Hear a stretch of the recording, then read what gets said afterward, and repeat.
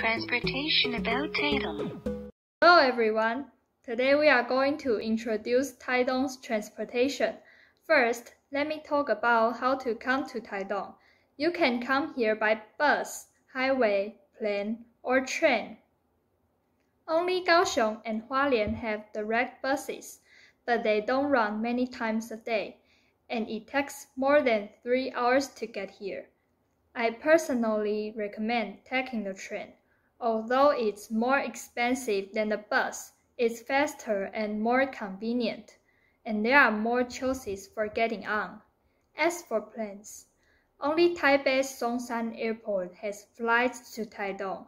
It takes about 15 minutes to arrive at the destination. It's the fastest and most expensive means of transportation. I don't think it's worth it. But if you want to go to Green Island or Orchid Island, it's a good way. Second, do you know what kind of transportation you can use when traveling in Taitung? Let me tell you some ways.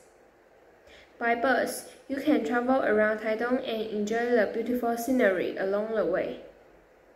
Taking the bus is a very convenient option, and you can go to many attractions. But taking the bus will take more time in traffic. By train, you can arrive faster, but the distance between the train station and the tourist spots may be far.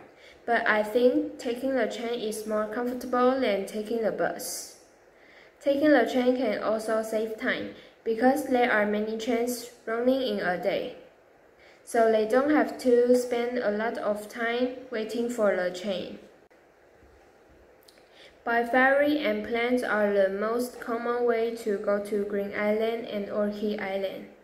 Although it takes less money to take a ferry, it takes a long time and you may get seasick.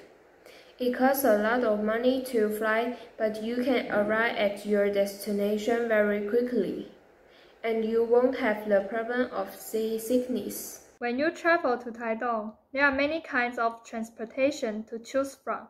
Of course, driving by yourself is the most convenient and economical, but it will be very tired.